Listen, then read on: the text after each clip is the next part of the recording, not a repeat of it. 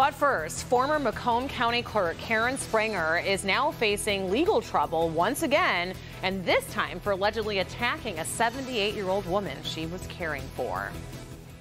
That alleged assault happened at the elderly woman's home. Where police arrived, she told officers that her caretaker had pushed her to the ground. Let's get to Jason Colthorpe. He joins us now live at Warren Police Headquarters with the very latest on who that caretaker is. Good afternoon.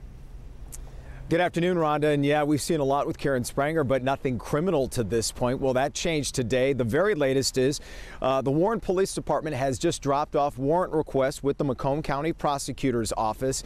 Now it's up to the prosecutor to decide if it will issue the warrants against Karen Spranger. I did just talk to the prosecutor, who says if they do issue those, it will not be today. Here's what happened. In October, police say Karen Spranger moved in with someone she's known for years, a 78-year-old woman, under the guise she was going to be her caretaker.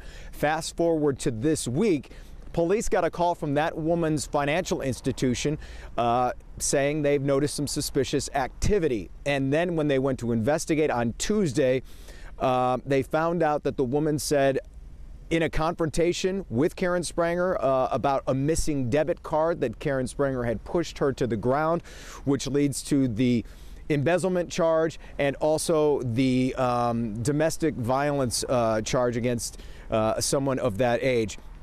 And of course, the history with Karen Spranger: she was the Macomb County clerk, elected in 2016, started in 2017, served about 1 year before she was removed from office when a judge ruled that she had lied on her affidavit and wasn't living where she was supposed to be living. So it's a long way from that to criminal charges. We'll see where it goes today.